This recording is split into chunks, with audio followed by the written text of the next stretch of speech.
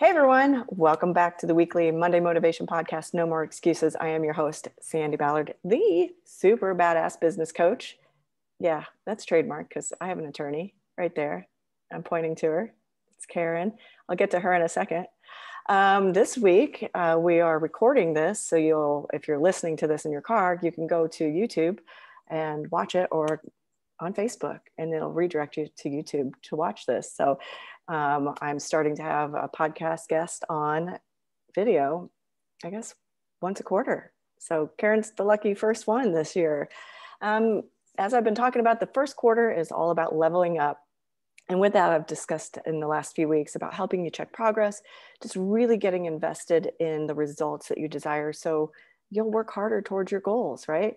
Envisioning the results and realizing that there really is no magic pill other than putting in the work. And last year's pandemic, as I like to say, has really helped and hurt a lot of businesses. And that's why I'm excited to have Karen on here. You know, while others are really doing well, others are really hurting. And the thing is, if you have the proper connections and team in place, you can recover faster and easier. And last year, my podcast guests were really about mindset and marketing tips and not giving bullshit excuses when shit goes sideways and recovering during the pandemic. And now we want to switch gears and really take it to that next level, hence leveling up. So I'm excited to have Karen on here because with the first quarter, really preaching about leveling up and staying focused, I wanted to bring on an expert to discuss with you to make sure that all your hard work, all your energy that you've put into your business, whether it's a side gig going full blown, or whether you're still keeping a side gig, or whether it's your full job, I want to make sure that things don't go out the window because you're trying to do it yourself. All right. Or maybe you have done it yourself, and we want to switch things over and have you really learn from an expert. So I want to welcome Karen Young. She's with Gutwein Law. Did I say it right? Yes, Gutwein Law. Gutwein Law. I met her on a live webinar for podcasting, and she works with businesses of all shapes and sizes. So no matter what size of business you are, listen up. And I'm going to switch views here so she can then be the speaker. Oh, and it's still me. Replace pin with Karen. There we are. There's you, fool, Karen. Front center. Yeah, I want you to explain a little bit because you work with established businesses, startups, and nonprofits, but also focus on women and minority-owned businesses. So I do. Yeah. So explain a little bit more about what you do, and especially the term social entrepreneurs. Absolutely. Well, thank you for having me on. You have a great podcast, Sandi. I'm so excited to be a guest on your podcast. And so I've been an attorney for 15 years, and I forget, and I tell people in my head, I'm younger than I really am. And so, yes, I've been an attorney for 15 years and have worked in corporate America in large corporations. And so I still work with large corporations that have, 1,500 employees or 500 employees or 5 employees, or myself and I'm the one employee. And so I work with a lot of women-owned businesses or minority-owned businesses that someone who still has a day job and is working a side hustle or a business that they're doing at night, or just a passion project that they're starting on the side that may or may not ever become their full-time job, or something that I worked with one client who she started her own business. It became so overwhelming. She quit her full-time job.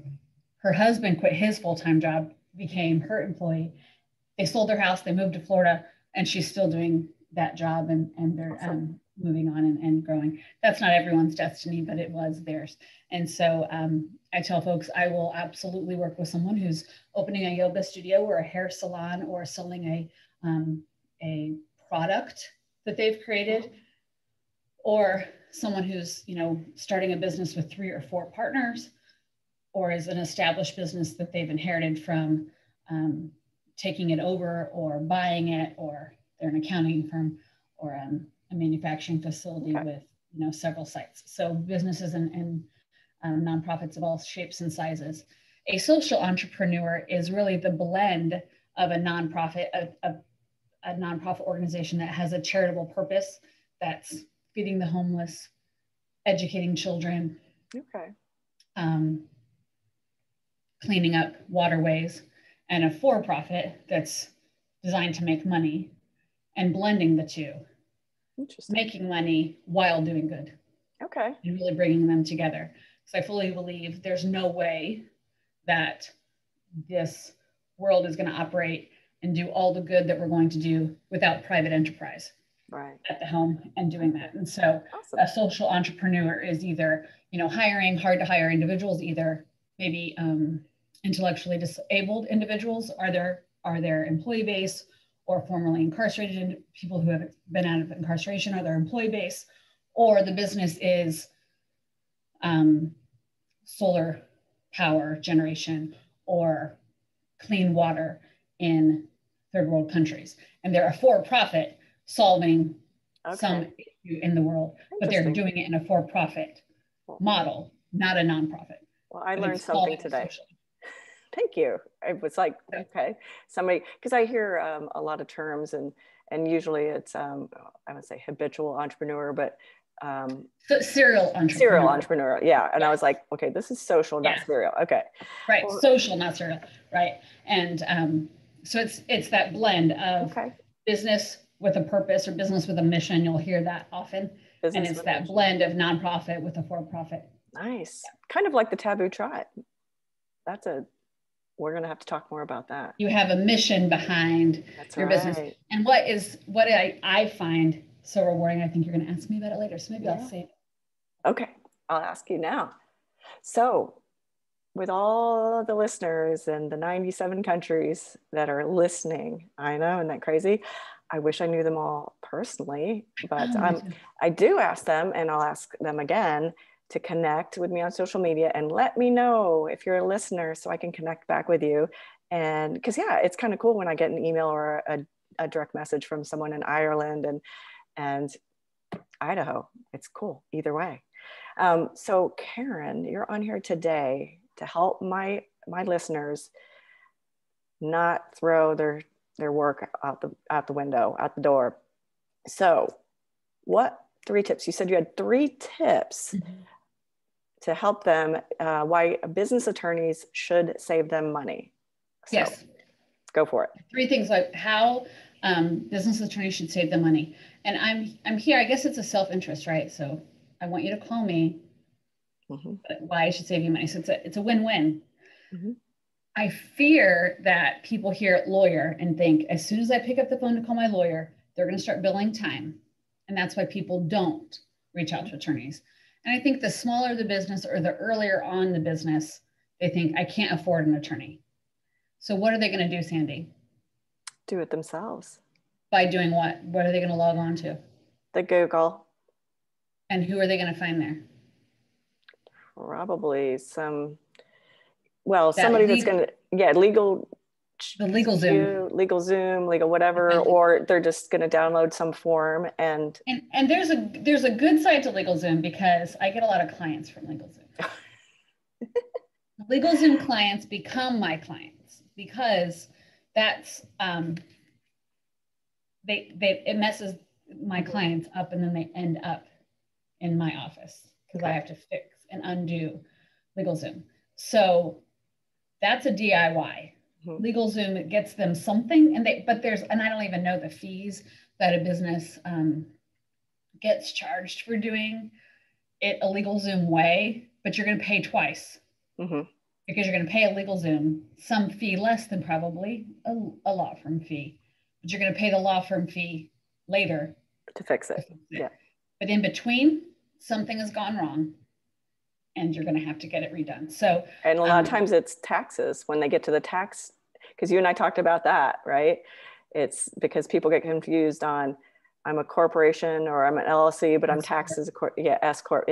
That whole So, are you going to have an accountant on as your next person? I should. You absolutely should. Well, I can't have an accountant on right now because they're starting to lose their mind. No, they won't talk to you after April 15th. Yes. So next quarter, have an accountant on. So DIY is the first reason that they should. And contract review and negotiation. an attorney should save you money, looking out for your best interests. If an attorney knows you and knows your business well, I talked with my clients of looking out. I'm very versed in contract negotiation and drafting. I don't have to go into all the reasons why. I teach a law school class on contract drafting and negotiation, looking out for your interests and trying to balance the leverage in the playing field. Mm-hmm. And so if you have a contract, if your business receives a contract from a big player in your industry, I guarantee you an attorney reviewed it. So if it's for $10,000, pay an attorney $500 to get it right on and negotiate it back mm-hmm. on your behalf, or $1,000, whatever, and then go forward. Or pay an attorney $1,000 to create a template contract for you that you'll use 10 or 20 times. Mm-hmm. It's worth it for a couple of reasons. First, it protects your business and the rights and your terms and what you are wanting to protect, mm-hmm. and payment terms, collection, the things that can go wrong. We're thinking of that on your behalf. Attorneys should be thinking of that on your behalf, but it also legitimizes your business.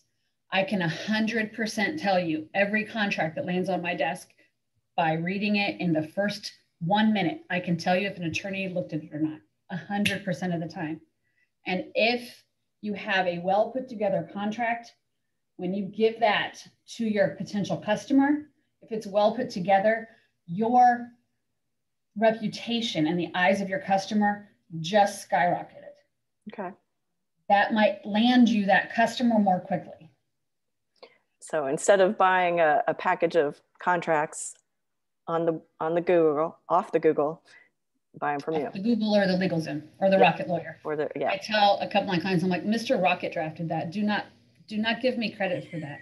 That's from Mr. Rocket. I do not take responsibility for that. Okay. The next tip, can I move? Should I move yeah, on to move to 3. Tip? Yes, number 3. The next one is either initially when you're getting started with your business, can save you money or time, or when you're starting your nonprofit organization, or when you're either setting up a subsidiary, buying or selling a business.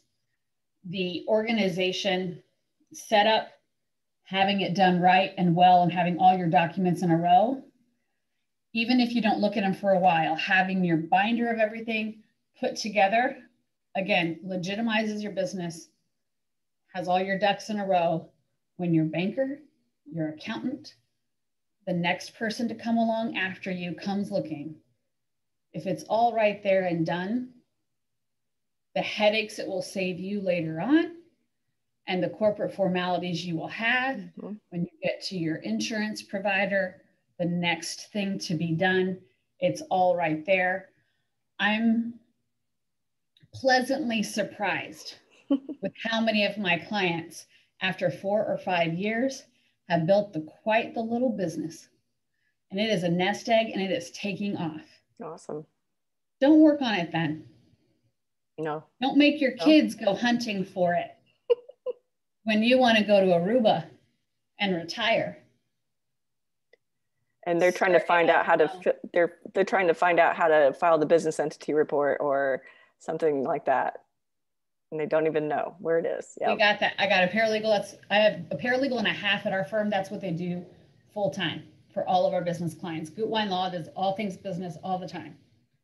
And especially if you have 1 or 2 or 3 LLCs going and keeping documents straight isn't your forte, it is ours. Yeah.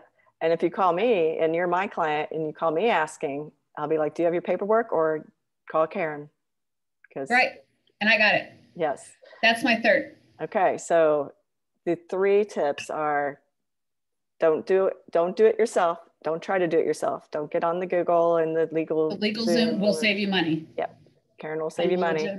For a few reasons. When you get started, either with straight from the start, or when you M&A, merger and acquisition, buy a new company, or sell a company at those points. The last thing is staying organized. Yep. Keeping your contracts organized, keeping your business entities organized. If you use an attorney for that, here's the reason it will save you money. because it will keep the third parties' questions answered fast. And when your insurance broker, your banker, your accountant, your HR consultant can get a response answered quickly, that saves the business owner time. Time equals money. They know you have your stuff in order. They don't ask you questions. If they don't ask you questions, they know you've got your stuff together. They don't worry about you. They lend you money. They return your taxes to you. They don't ask the next question. Stuff moves faster. You get stuff done. You're happier. You're less stressed. Your business moves more smoothly. Lawyers can keep things organized, keep your stuff in order. And should save you money. I promise it works. Yes. It should save you money. And again, this does not matter if you're a solo entrepreneur, a sole P like me, sole prop, sole proprietor, wherever you are in the world, whatever you call it, up to unless you have one customer. Right. Okay. If you have one customer and all you do is go like this back and forth all day, fine. Yeah. And they pay you on time and you never have any problems and you never hire anyone else. Well, and I know all you intend to do. I do know I have some listeners that are like beach body coaches, and they are, part of that, and that's fine. But they also, and you know who you are listening. She binges me on Fridays, so she binge listens to me. But that's the thing, is like there are still things that she may or may not be doing, or that any of you who are part of a direct marketing, direct sales, whatever you want to call it, it's your side gig. Making sure that you talk with a lawyer about things you can and can't do. I'm sure the franchise owners, the beach bodies, the Arbonnes, the whatever, give you parameters, but sometimes we take our own, I guess, little liberties in some things. So yes, calling an attorney to get set up properly, contracts written properly, especially when you're leveling up, because like you said earlier, when you get a big contract, maybe this is your big deal. This is going to get you to that next level.